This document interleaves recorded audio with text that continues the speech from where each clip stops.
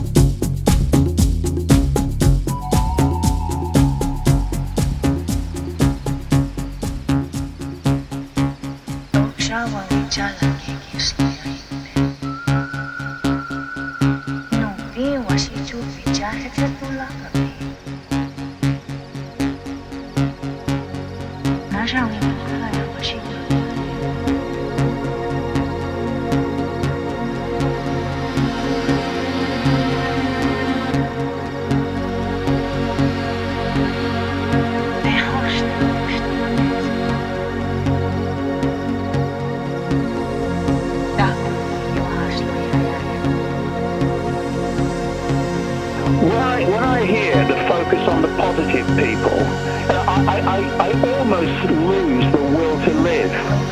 You know, what is more positive, for goodness sake, than getting involved to prevent our own enslavement?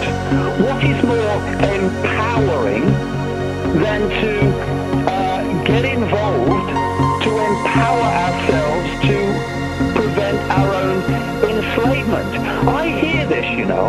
I hear this stuff. We must focus on the positive. Okay, so what are you going to do? Well, I'm going to focus on the positive. What does that mean? Is it positive to sit there in a cross-legged position, doing nothing, saying it'll all go away, and waiting for the knock to come on the door saying, I've got your vaccine, it's your turn? Or, by the way, I've got a couple of heavies here in case you refuse. Is that focusing on the positive? You know what I'd say to those people? Grow up. Stop being a child and enter adulthood. Because your denial, your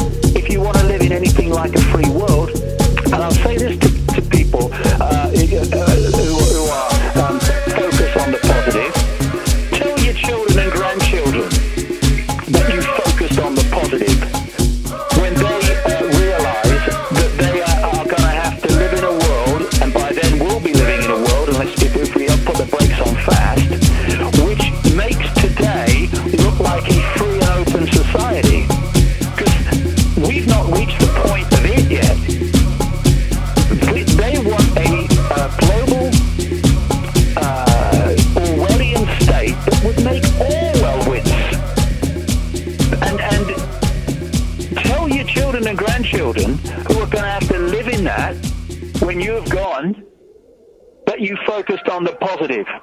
Grow up.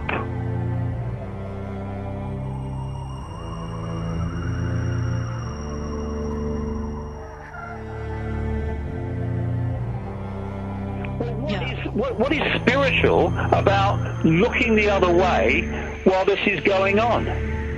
Being spiritual is to go above fear. And I love that when people say, "Oh, you mustn't focus on the fear. It's frightening." Well, hold on a second. I thought you said you were spiritual and you let go of fear. Well, if you've let go of fear, there's nothing to be frightened of, is there? We are consciousness. We are infinite consciousness. We are all that is, has been, and ever will be. What we're having at this time is a experience in a computer program called Planet Earth and humanity, right? That's what we're having. Now, whatever happens in the experience, we are still infinite consciousness. All that has been, is, and ever will be.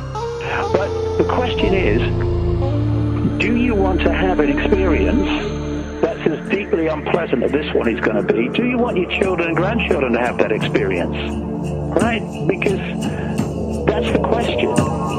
And if you really are conscious, if you really are in touch with your, quote, higher self, then looking at the other way and conceding your right to act as necessary to fear is not going to happen, is it? The only time it's going to happen that you're going to be consumed by fear or look the other way and convince yourself that there's nothing you should do because it's all negative, the only time that you're going to be in that mode is if you are not conscious.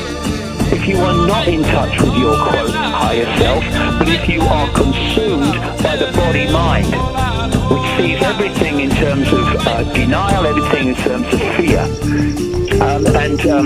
Do you think infinite consciousness is going to look at the situation we're facing and say, it's negative, you must focus on the positive? No, it's going to say, I'm going to do what I know to be right. And what we know to be right in the face of a tyranny is to not concede ourselves to the tyranny. Peaceful, non-violent, non-cooperation, because this tyranny can only be imposed upon us if we concede ourselves to allow it. The people in full knowledge of what's going on and what they're doing, compared with the global population, is a handful. The global population, we are told, is about 7 billion people. And the 7 billion are the people who are subjected to this horror by the handful of people who in full knowledge are doing it. It can only happen with our acquiescence. There is not enough of them to do it without our acquiescence. And they have to get us to don uniforms and don dark suits to act as agents for the few to impose the will of the few upon the many.